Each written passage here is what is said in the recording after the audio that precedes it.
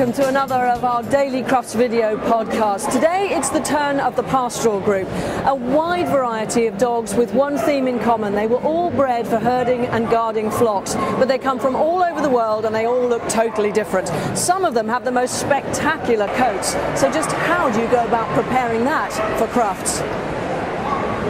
Obviously, grooming with a breed like the Old English Sheepdog is going to be vital. How long does it take you to get a dog like this ready for the show? You're talking about 8 hours. 8 hours of grooming? 8 hours of work, yes. And what sort of things do you have to do? No knots. We don't allow any knots at all.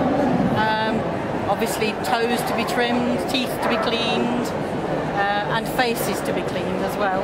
And what sort of grooming tools would you use to work on an Old English? When you want a brush that's got pins to start with, and then we use a pure bristle brush, which are very expensive, and a comb with wide teeth to get through all the knots in their coats. And many people would think, looking at Callie's coat, that that's going to be soft as anything, but the Old English should have a nice harsh coat, shouldn't it? Nice harsh coat that's waterproof, and an undercoat that's nice and soft, which keeps them warm. What about bath time? Bath time is wonderful. I don't know who gets wetter, me or her.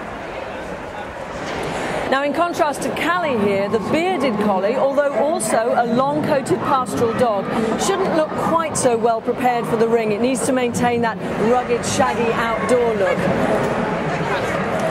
And the Hungarian Puli, well, that's a completely different coat. The top coat and the undercoat in the correct proportions form these wonderful ropes or cords which fall almost to the ground. And on the head, well, they should look like an umbrella. And what about this little chap, the Lancashire Heeler? Well, a rub with a chamois leather will do. But which of these perfectly groomed pastoral dogs will have made it into that final lineup? And Stuart Mallard is the judge. He's actually an artist from Sussex. He's got the honour of judging these 30 breeds, and he's picked out the Australian Shepherd dog there first, and the bearded collie, Belgian Shepherd dog to Buren. So he's got a short list of, he looks like he's going to pick about 8 or 9. That's the rough collie. I think he's also pulled out the Briard. There's the Finnish Lapphund. And what else are you going for? The Hungarian Puli. There it is. The Sheltie is coming out. It's a tiny little Sheltie. It's really cute. And the Pembroke Corgi, I think, is also he's decided to bring out. It's a bit of an afterthought, that. But anyway, he's got 9 to choose from. Over just under 3,000 dogs competed in the group, and these are, according to Mr. Mallard, the best 9. So those are the 9, and Stuart Mallard has to take a decision. He's having a really good long deliberation.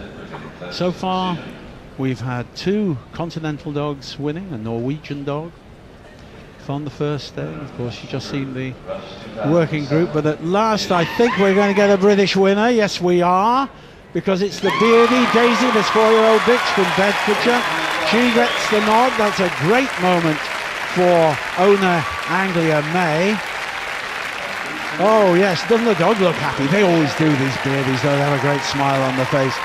What's going to be Group 2? It's going to Diablo, the Australian Shepherd. You know, I said I just wonder if it might go against the fact that the Shepherd, Australian Shepherd won here last year and couldn't perhaps win again.